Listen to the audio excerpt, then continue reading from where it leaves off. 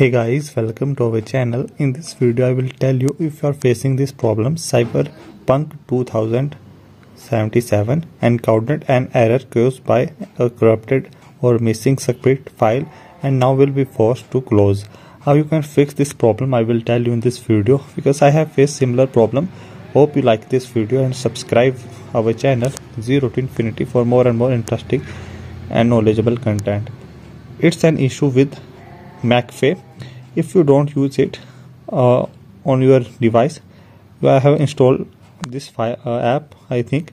So McAfee create this problem. Uninstall it with Ravo, and if you do use it, make sure you have your serial number, login, whatever they needed in this app. So then uninstall with Ravo, restart your PC, and then reinstall it.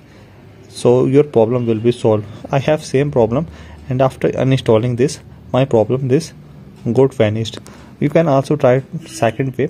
So uninstalling the game of Steam, then deleting the entire Cyberpunk 2077 folder, restarting the computer, then reinstalling the game worked for me. You can also try this way to figure out from this problem.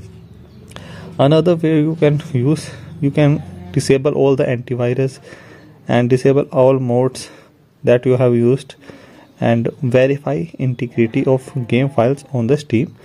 So these are the ways that will help you to fix from this problem. Hope you got valuable content, and if you have any query you can simply drop in the comment section of the video. So thank you guys, and don't forget to subscribe our channel Zero to Infinity.